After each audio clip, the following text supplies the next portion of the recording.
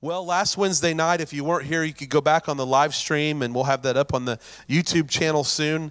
But we talked about the power of hope, and we talked about Bible hope, and the fact that as Christians, we should be people full of glistening hope, or full of hope, right? What does that mean? Hope, from a Bible standpoint, doesn't mean, well, do you think God's going to do this in your life? Well, I just hope so. That's not Bible hope, is it? What is Bible hope? It's confident expectation, isn't it? It's confident expectation. It means you live on the edge of your seat. It's like you're expecting all the time. When you're coming to church, do you expect God to release what you need from heaven? Amen? Amen. So there's an approach, there's a spirit of faith, there's an approach to every part of your life. When you're filled with Bible hope, you're filled with confident expectation, and you're constantly expecting the goodness of God to break into your life all the time. You just live. It's like you live just constantly seeing the goodness of God and expecting the goodness of God. And if it hasn't happened yet, you're expecting it any second. So you live excited. Here's a big key, I think, is enthusiasm. You know, the world has hijacked the term enthusiasm and just made it to be kind of a personality trait. But here's what enthusiasm really means. It means to be full of God. If you look up the old historical definitions from Webster's from the 1800s, it means to be in full of, and theo, God, full of God. I may have messed that up a little bit, but somewhere, if you look it up, it means to be full of God. So somebody that's enthusiastic about life or attacks life with a smile, with hope, with faith, that means you're full of God, right? And our enthusiasm should come from the Lord. Our hope should come from the Lord. Amen? We talked a lot about hope last week. I want to talk a little bit about the types of hope and really get into some specifics. But we talked about the power and hope in a testimony. We constantly have testimonies in this church because whenever somebody releases a testimony, we're releasing the spirit of faith for somebody to experience the same miracle again. So that's one type of hope. The Bible says in Proverbs 15:30, the light of the eyes rejoices the heart, and a good report makes the bones healthy. Don't you love a good testimony, a good report? I mean, I love hearing a testimony from one of you about something great God has done. Last weekend when Felix said the 2 nights that he ministered, he had 30 people come to Jesus. That gets me excited. That pumps me up. Amen. And then Monday night, the juvenile outreach went awesome, and just good things happening. You know, breakthroughs on your job. You prayed for somebody and they got healed. You got a financial blessing. Whatever it is, you know, I just love hearing these testimonies. They bless me. And when you hear a testimony, I believe that blesses you. And because you know God is no respecter of persons, right? So there's the power and hope in the testimony. There's the hope of glory. The hope of glory. We're the New Testament church. What does that mean? That means Colossians 1:27 says this, to whom God would make known what is the riches of the glory of this mystery among the Gentiles. What is this mystery, Paul? What are you talking about? What's this mystery? He goes on to tell us what the mystery is, which is Christ in you, the hope of glory. Christ in you, the hope of glory. Church, the glory of God is on the inside of you. Jesus is on the inside of you. Amen. Hallelujah. Not only is he there, we get to enjoy our Lord. We get to enjoy his glory. How do you know? Romans 5:2 in the Amplified says this, through him also we have our access, entrance, introduction by faith into this grace, the state of God's favor in which we firmly and safely stand.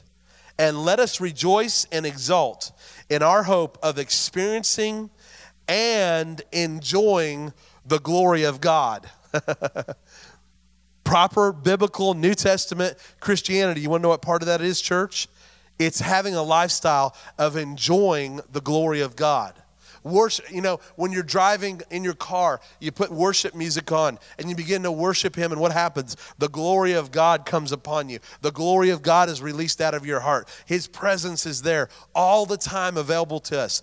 As Christians, that is so foreign to the world. When you try and talk to an unsaved person about experiencing God's presence and his glory, it's hard for them to comprehend it. But as Christians, this is part of our salvation. Not that just Christ died to redeem us, but he wanted to come and take up residence on the inside and be a real, personal, intimate God. Not that he just wanted to walk beside us, but he literally comes inside of us.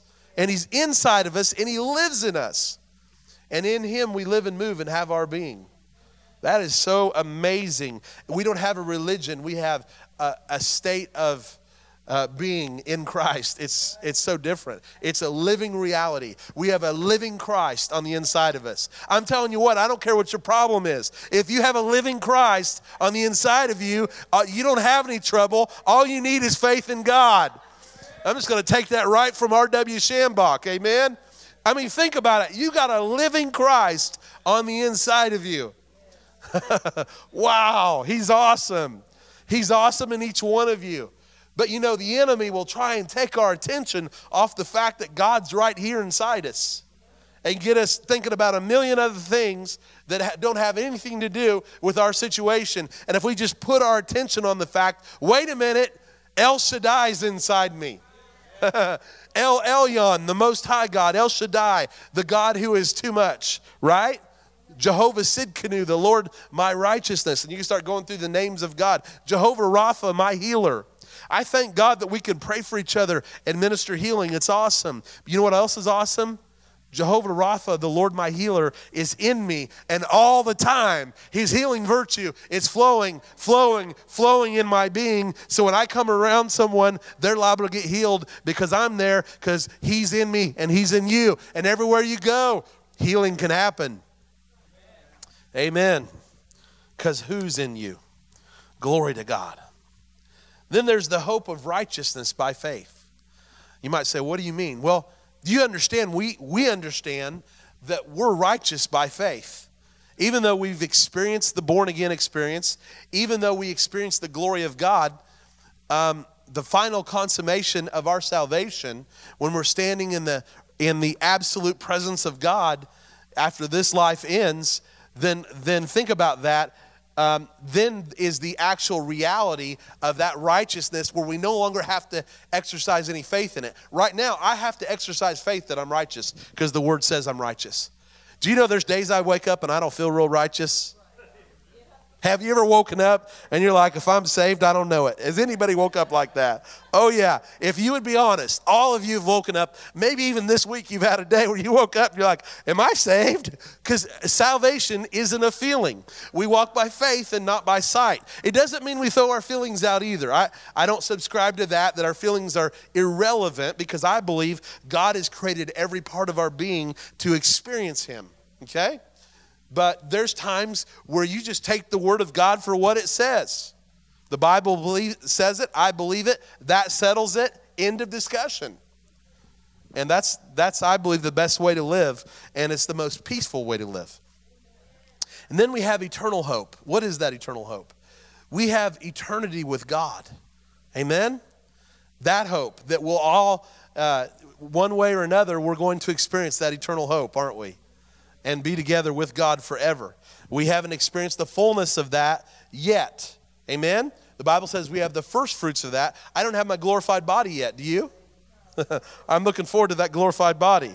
Every year that goes by, it seems like we're all going to look forward to that glorified body just a little bit more. Amen. Glory to God. There is the hope of His calling. We scratched this last week, but didn't get a chance to talk about it much.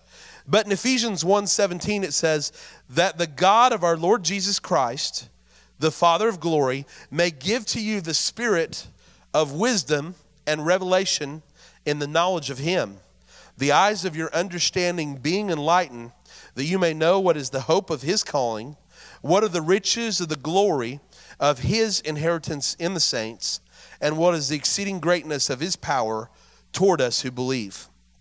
I'm going to stop right there. Notice in here, it says, what is the hope of his calling? God has a calling for your life and mine. In my life, I want to do the hope of his calling. He's called me to something, right? And we could go all through the Bible and find, especially the New Testament, and find the specific things he's called all of us to, like holiness, like righteousness, like peace, like love, like joy, like supernatural power and miracles, right? Go all through the Bible, those general things, and then there's more specific things.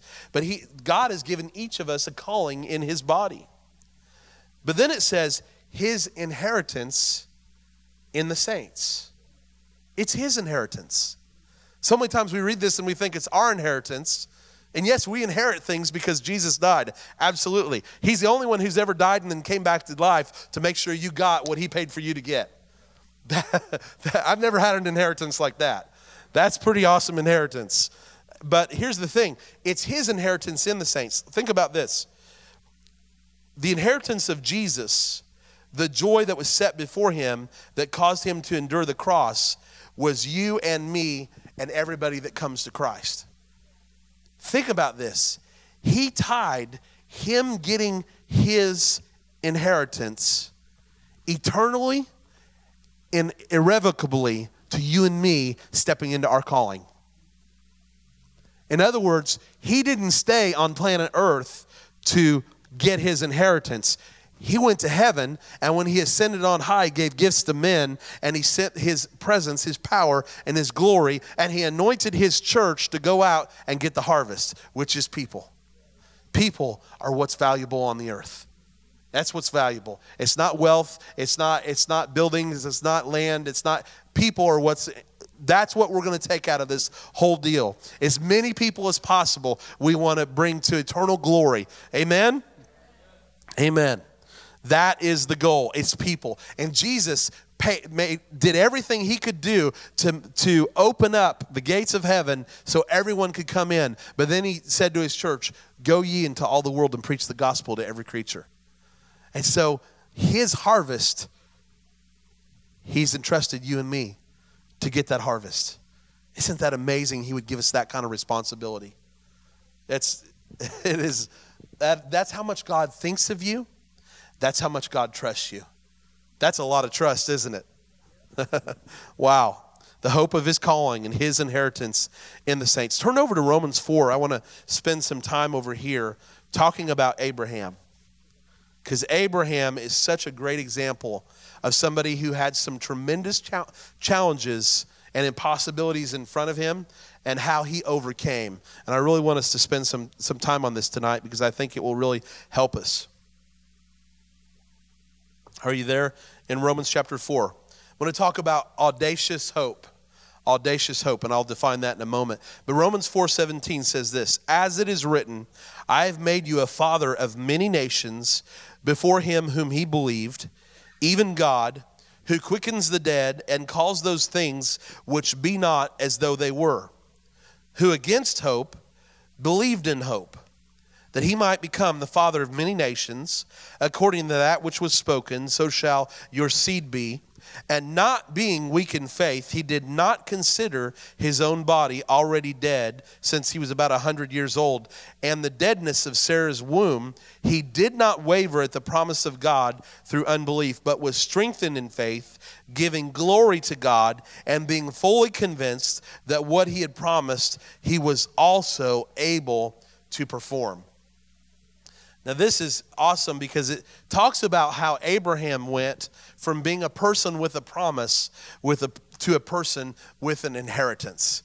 And I always like to look at the mechanics at somebody's life and see what they did to walk out what God said about their life. Because has God said some things about your life? I bet he said some good things that were going to happen in your life. Anybody got some promises that are unfulfilled as of yet? But you're ripe for the promise. You're trusting the Lord, and he said some great things about you. Amen. So to start this out, Abraham had audacious hope. Audacious means this: extremely bold or daring, recklessly brave or fearless. And I believe, Abraham is the father of faith because he pioneered walking in faith and believing God against everything else. So Abraham was faced with all these obstacles that we just read about. He believed against natural hope. In other words, if he was to assess his situation logically and with reason, he would have said, there's no way what God has said to me could ever come to pass. I believe Abraham was 75 years old when the Lord first made him this promise that we're going to talk about. And he was already really old in natural terms of fulfilling this promise. But the first obstacle Abraham had is he had to not consider his body. Abraham's 100 years or 99 years old, almost 100 years old, so his body is basically dead or incapable of fathering a child at this point because he's so old, right? So he has, number one, he has to totally discount his own abilities. And let me tell you something. God will call you to do something specifically that you don't have the ability to do. He will call you to do something that you feel uncomfortable to do, because then you will have to tap into his grace to do it and not trust in yourself, right?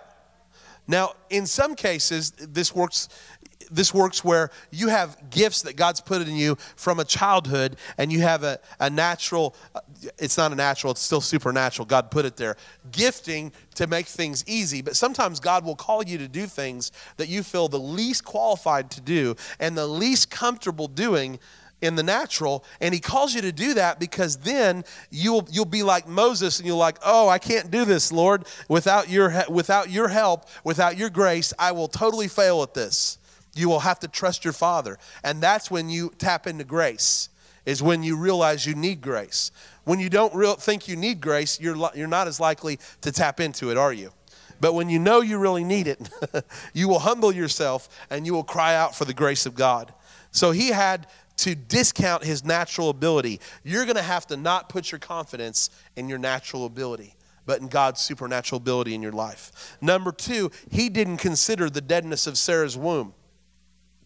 So he had some deadness, and his wife had deadness. Now, Sarah's womb was dead twice because even in her prime, she never had any children, did she? So she was barren, number one, and now she's way too old. Even if she would have been somebody that would have had kids, now she's 90 years old. She's way past the time where she can have kids. So Abraham had to not consider his own ability. He had to discount his own circumstances, and then he had to discount the circumstances of those surrounding him, or the weaknesses of those around him. If you're going to do something great for God, you can't do it alone. You're going to have people there to help you, and you're not going to be able to look at the weaknesses of people. You're going to have to keep your eyes on the Lord and realize that God has called people around you, and his anointing on their life will make the difference in their life, just like his anointing on your life will make the difference in your life, right? We can't look at people. We can't look at our own ability. We look at the Father, and we look at what he said and his ability. We got to discount all these other things. Number three, he didn't waver through unbelief. He didn't waver through unbelief. To waver means to move unsteadily back and forth. Back and forth. It means to exhibit indecision. Maybe God will. Maybe he won't. I don't know if I heard God right. Maybe they missed God in that prophetic word. All this indecision, that's wavering. That's wavering, isn't it? It's back and forth. What does James chapter 1 say? An unstable man will not receive anything of the Lord because he's driven and tossed like a wave, back and forth, unstable. No, Abraham wasn't like that. He was not like that. Instead, he trusted in the Lord, didn't he? He didn't waver with unbelief. Why? Because he was fully convinced that God was able. What does that mean, church? He was fully convinced in the ability of God. Now, this seems like Christianity 101, but we need to hear this. God is able. God is able. Whatever you're facing, God is able. Matter of fact, he's not only able, But Ephesians 3:20 puts it this way in the Amplified. It says, now to him who by, in consequence of, the action of his power that is at work within us, is able to carry out his purpose and do super abundantly, far over and above all that we dare ask or think. Listen to this. Infinitely beyond our highest prayers, desires, thoughts, hopes, or dreams. Did you hear that, church? He can do super abundantly and infinitely beyond the highest prayer you can pray. The most amount of faith, even if you just sat there for a year and just exercised your imagination to the full capacity a human being can do it, God would be like, oh, is that all? Because I can do way more than that. I can do it before the sun goes down. That's all you got? Can you not think of more? I mean, think about this.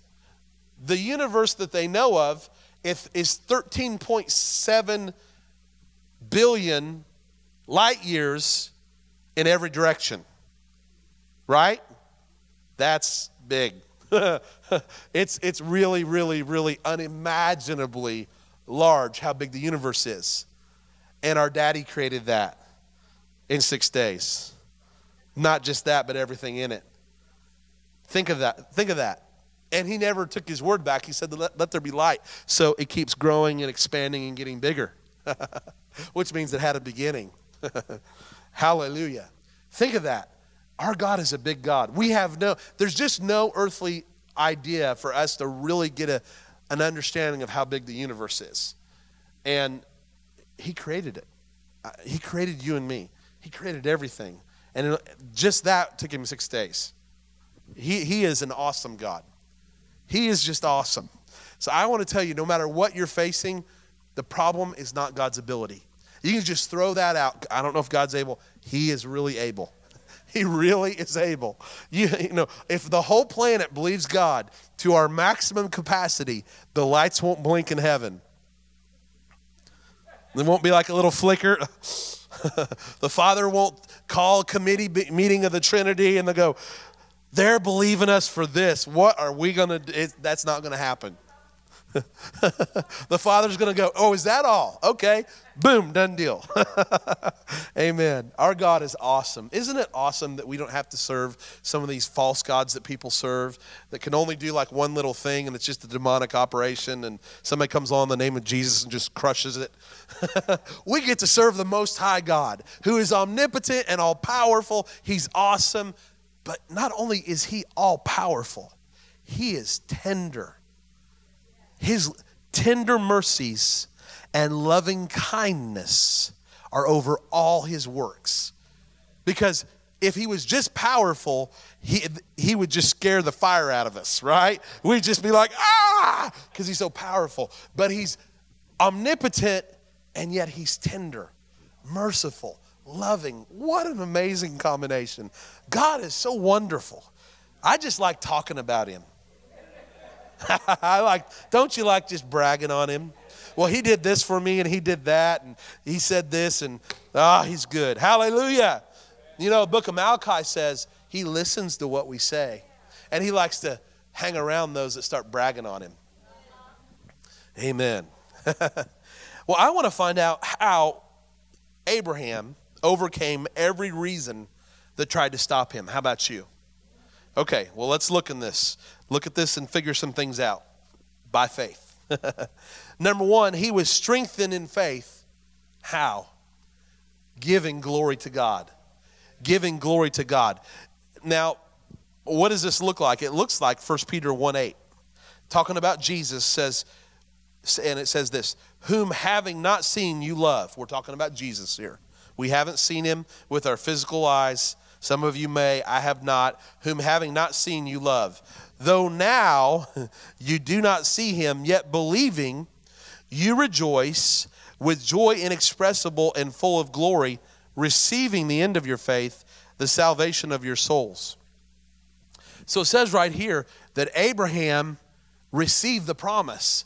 Right here it says in 1 Peter that we haven't seen the Lord with our eyes, yet we believe what his word says and what he's promised. And because we believe, we rejoice. And when we rejoice, we receive the end of our faith. In other words, our rejoicing and our praise releases some things. And a lot of Christians just don't get this. But nevertheless, it's really, really true. Your praise releases things because it's an expression of faith. Praise is saying, Lord, I believe you. Hallelujah.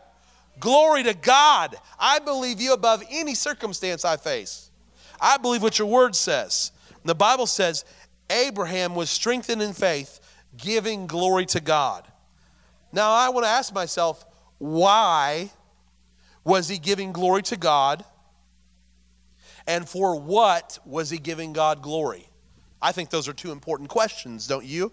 It's good to, was he just giving glory to God because he's in covenant with God, or what's going on here? No, there was something specific Abraham was dealing with. See, faith can get real specific over an issue in your life. And see, right here, Abraham was getting real specific with his believing God.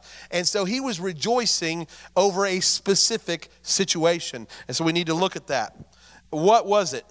Abraham was rejoicing over the promises of God, the specific prophecies over his life. In other words, God, not just that he was in the kingdom of God, or that he had eternal life and that he was, in covenant with God and he was a friend of God. Those are all awesome things. But Abraham in this context very specifically was rejoicing over a very specific situation. Because when Abraham was 75 years old, God made him a promise that you're going to be the father of many nations.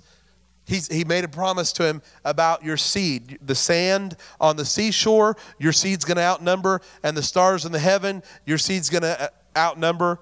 It's going to be like that is what he said. It's going to be like that. I shouldn't say outnumber, but it's going to be like that. And a multitude of seed, right, from Abraham's life. He's 75 years old, and then he tries to help God with Hagar and has an Ishmael. And I'm sure none of us have ever done anything in our life while we were waiting for the promise of God to try and help the Lord out, because after all, he needs our help. He doesn't need our help, does he? No, faith and patience work together. Patience is very important, isn't it? Amen? So Abraham is believing God over a specific situation. Now, when Abraham's 99 and Sarah's 90, God comes along and he changes his name. He changes his name from Abram, which means exalted father.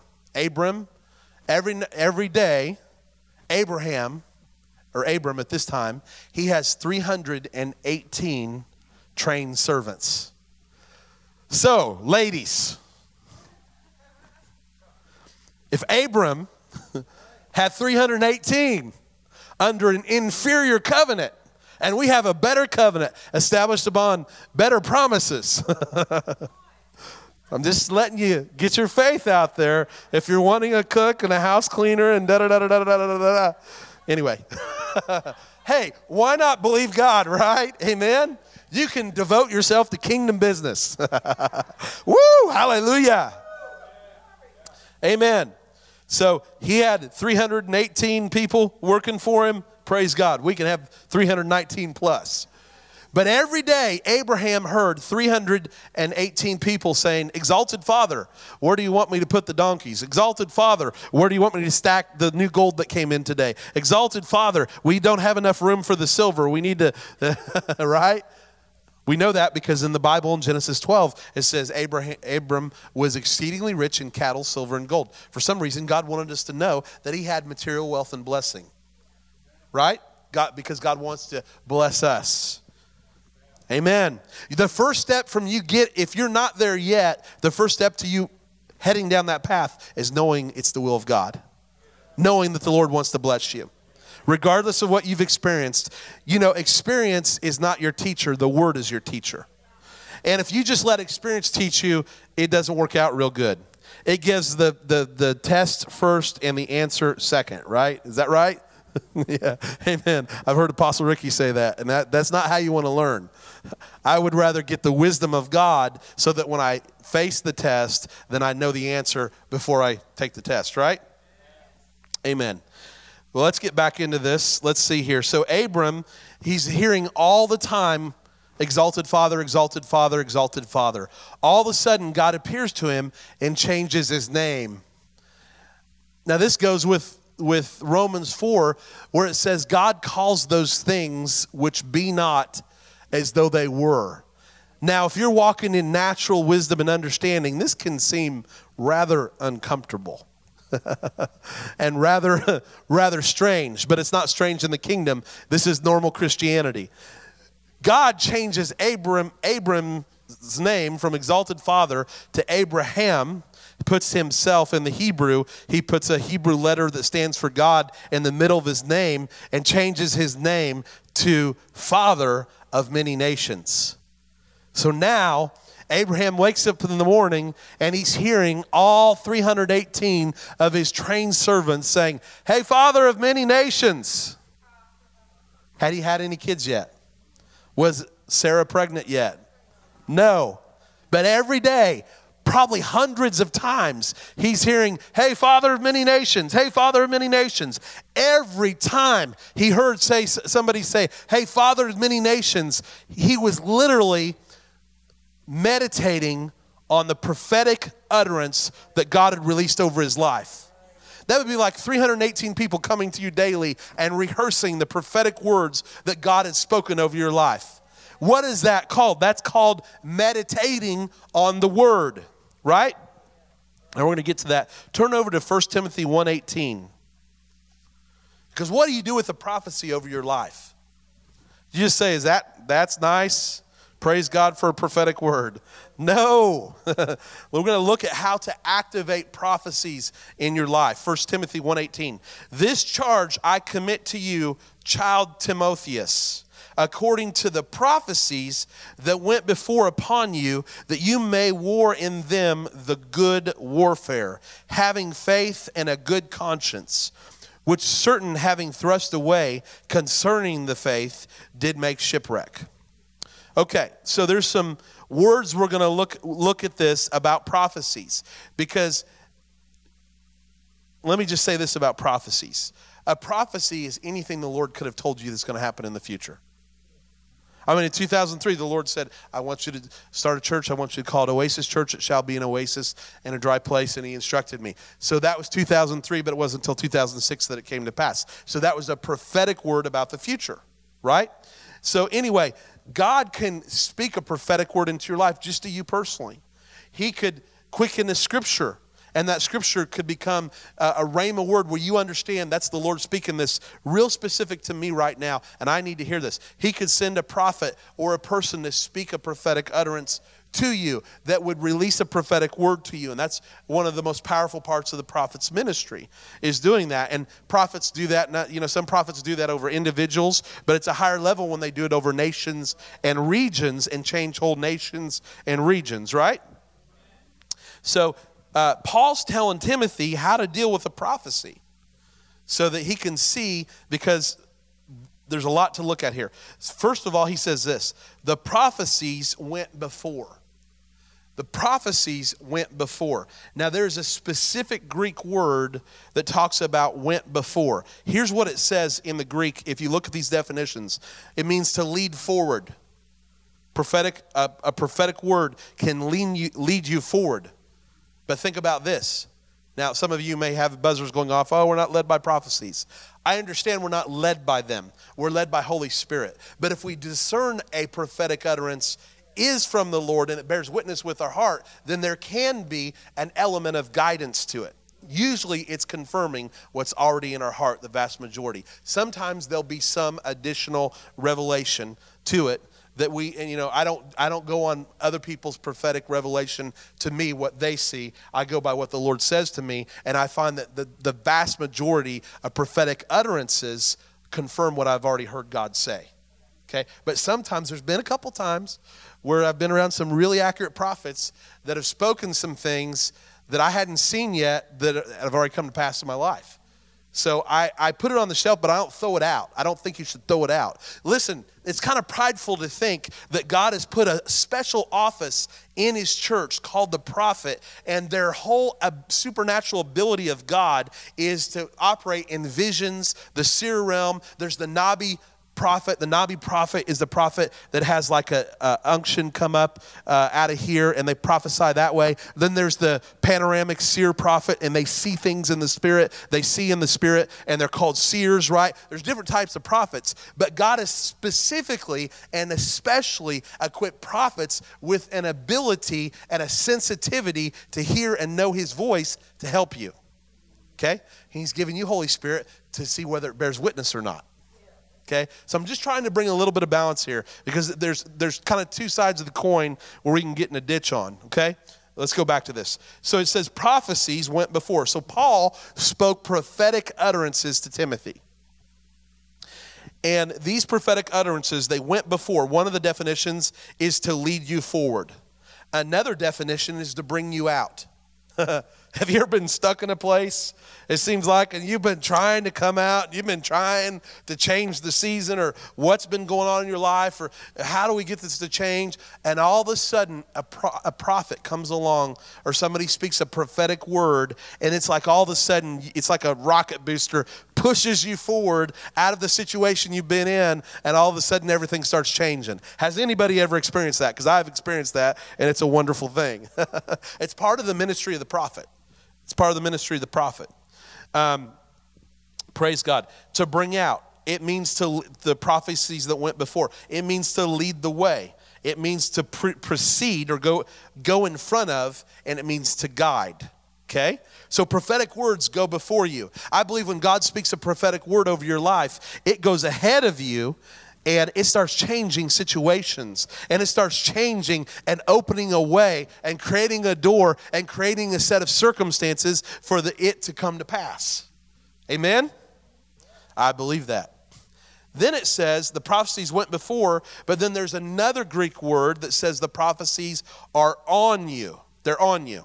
That means they're up, and if you look at that Greek word, it means the prophecies are upon you. It means they're under you. They also means those prophecies are against. Guess who they're against? All your foes that try and stop them from coming to pass. Right? The devil and his dark kingdom. Those prophecies are going to stop the dark kingdom from stopping you, because those prophetic words literally move enemies out of the way. Glory to God. Amen? The prophecies are toward something. They're toward your destiny. And it also means they're over you. And it also means they're among you, meaning the prophetic words that you have, I believe, aren't just for you, but they're for everybody around you. They're going to affect you. Before, a long time ago, Canada and I would get prophetic words, and before we were pastors, and we'd think about ourselves and go, oh my gosh, how on earth is this ever going to happen? Now when we get prophetic words, we go, praise God. We know these great prophetic words we're getting, they're not about us. It's for the whole church and what God's going to do in us collectively. Almost most of the time. Every now and then we get something that's real specific for us, and but a lot of times we're like, praise God, that's why I release prophetic words. That's why I read them. That's why I write those down, and I have an archive on my computer of all the video or audio of prophecies that have been spoken over me, or I've got them typed out, or both. So I can go back and just listen to them. Let's keep going. We're going to find out why. Oh my goodness. Praise God. War in them, the good warfare. So Paul tells Timothy there's a war with these prophecies. What is the war? You speak the prophecies. You meditate on the prophetic words given to you. You present them in prayer before the Father. Okay? Now, think about this. Joshua has taken over the nation of Israel as the primary leader. Moses has been the leader. What did God tell Joshua? He said, this book of the law shall not depart from out of your mouth, but you shall meditate therein day and night, that you may observe to do according to all that is written therein. Then you will make your way prosperous, and then you'll have good success. Now, I went to read that, and the Holy Ghost just made this jump off the page. This book. Why did God tell Joshua this book? Because if you go back and read Joshua 1, the whole first chapter of the book of Joshua is God releasing prophetic words to Joshua that no man can stand before him. Be strong and of good courage. I'm going to go with you like I was with Moses. I'll be with you. All this prophetic encouragement is in Joshua 1. It's great. You know, Joshua could read about the good things Moses did in Numbers and Deuteronomy and all this Exodus, and that's great. Wonderful. But you know what, Joshua, you meditate on this book, the book of Joshua. Why? Because in this book, I've spoken specific things to you that will give you the grace, the empowerment, the courage to walk out the plan of God for your life. And when God speaks a prophetic word to you, church, when he says something to you, whether it comes from someone else or it comes up out of your heart, comes in your prayer time, however he releases it, it's for you to cherish, to latch hold of, to believe, to speak, to meditate. You speak it, you meditate on it, and you also bring it before the Lord in prayer. Isaiah 43:25 says this, even I, am he who blots out your transgressions for my own sake, and I will not remember your sins.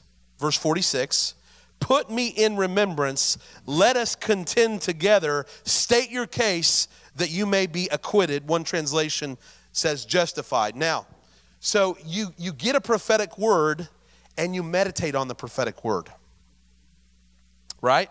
God told Joshua, he didn't just say meditate on all my law, although absolutely Joshua was to meditate on all the law, but he said you need to have this book before you all the time. You need to live here. Why? Because you're going to face situation after situation where you're going to need to know what I told you. And all of us are going to face situation after situation where we're going to have to hear what God said about our life and believe it. Because here's something, 3 things happen when you do this, church. There may be more, but I know of 3. 3 really good things happen when we take the prophetic utterances God has spoken about us. Something happens when we're praying them and we're bringing them before the Father. Father, you said that I would do this. You said you would call me to do this. Father, this is what you said to me. This is what the prophet said to me. Lord, I believe this and I present it back to you as your will and I present it at your throne, Father. I thank you, Lord, for what you've said and I believe it's coming to pass. Amen. You're presenting it before the Lord. You're not presenting your will. You're presenting what he said to you. Lord, this is your will. This is your plan. I'm agreeing with you. See, God's voted for you and the devil's voted against you. You need to cast the deciding vote on every situation. Vote with God. Amen? Okay. So when you start doing this, what? You get the prophetic things, the things God has spoken about your life, and you meditate on them. You pray them and put them before the Lord, and you're decreeing them, speaking them out of your mouth. What happens? Number 1, your faith is strengthened. I mean, that's pretty obvious, isn't it? Faith comes by hearing, comes by meditating. So you're speaking the promise of God. And number 1, your faith is strengthened. Abraham was giving glory to God. What was his glory to God looking like, I believe? Hallelujah, Father. Glory to God. You've made me the father of many nations. My seed is like the stars of the heaven and the sand on the seashore. Glory to God. Did he have anybody in the natural? Nope. He didn't have his Isaac yet. But guess what? Guess how long it was? Abraham had been waiting from 25 to 99 to have his Isaac. Right? 24 years and nothing's happened. But as soon as the father changes his name to Abraham, father of many nations, and he's hearing every day, which is meditation, he's hearing over and over and over, you're the father of many nations, you're the father of many nations, you're the father of many nations. He's hearing it over and over and over. Within 1 year of his name change, he has Isaac, which means within 3 months, they had conceived Isaac. So it doesn't take God a whole long time when we get meditating on the word and meditating on the prophetic utterances. I think sometimes prophetic utterances are kind of hanging out there and we haven't been taught how to deal with them. Number 1, you do these 3 things I'm talking about, you're going to have faith released in what God said. Number 2, these prophetic utterances will bring transformation. Because here's one of the things a long time ago I noticed about accurate prophetic words. They transform you. It's not just about what God's calling you to do. They literally bring transformation. What do you mean? Have you noticed when God speaks to you, he never speaks to you about just the way you are now, but he speaks to your ultimate potential in Christ. He talks to you like you've ascended and you have achieved and you're walking in all he's called you to do and be. Have you noticed that? Because I've really noticed that. Amen? It's not that the people speaking are missing God. It's that God sees you at your fullness, your full potential, your full destiny, your full fruitfulness. And he speaks the end from the beginning. And he speaks to you like you've already done all these things. And you're already at this state. And when he speaks to you, it's like it creates a suction in the spirit and it pulls you towards your potential, or it propels you towards literally becoming that and being that. Because whatever God calls something, it is. If he said today's Tuesday, it'd be Tuesday. Immediately, wouldn't it? Number 2, his prophetic words transform you. Especially when you begin to meditate and speak and pray them out in prayer. Number 3, and we'll end here tonight, they divinely empower you. Prophetic utterances divinely empower you. Why? Prophetic utterances that Paul told Timothy to war over for his faith release the grace of God. To the degree that you believe what God is saying about you in a prophetic utterance, and it is a real prophetic utterance from heaven. I'm not talking about a false prophecy. I'm talking about it's really from God. You are literally tapping into the grace of God. God is saying, I'm releasing this into your life right now. And that means there is potential for it. And certain things will happen because God spoke. I believe that. But here's the thing. We have a part to play where we believe, we mix faith in the word that's spoken. And when we do that, we're tapping into the grace that will literally empower us to walk out what he said we would do and be in his kingdom. So prophetic utterances, to recap, what do they do for us? Number 1, they strengthen our faith. Number 2, they bring transformation. And number 3, they bring divine empowerment. They divinely empower you. Let's pray. Father, thank you tonight that your church is filled with hope and peace and grace and faith. And Lord, that any prophetic promise that you've made to us, any word you've given to each one of us over our life and destiny, Lord, Father, I just thank you for resurrecting those things. That, Lord, that, yeah, I saw a bookshelf and I saw things like dust covered on the shelf. They're scrolls. I see scrolls like the scrolls that have like a seal on them, like, you know, a king's signet ring stamp on them, and they'd be covered in on a shelf with dust.